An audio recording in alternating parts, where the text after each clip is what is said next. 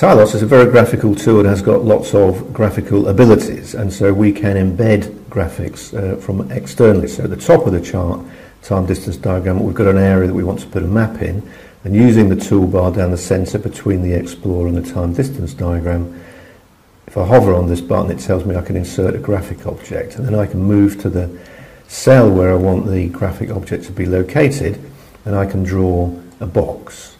And then it's asking me whether I want to insert a graphic from a symbol library internally, a graphical library internally, or from a file on disk.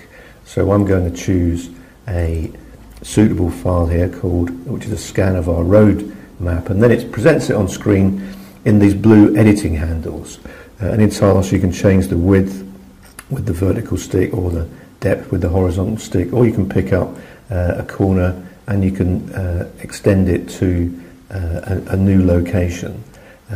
All items in TILOS are edited with these blue editing handles.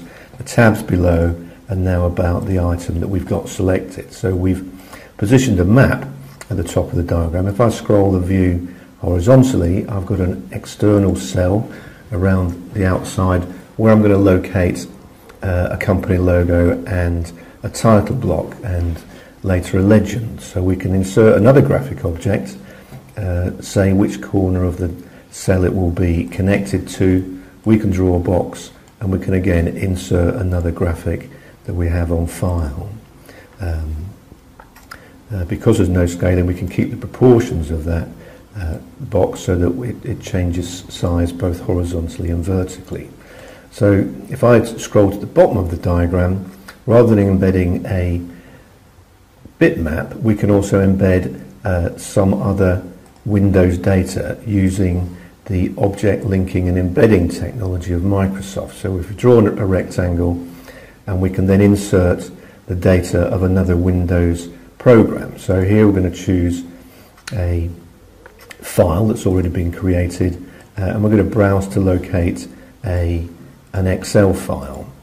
If I open that now and click OK, Excel is started in the background, and that file is presented in screen. Again, we can change the scale of that, but we can edit it in place. If we double click on the graphic, it opens Excel, and then here we can say that this is the A46 road extension for the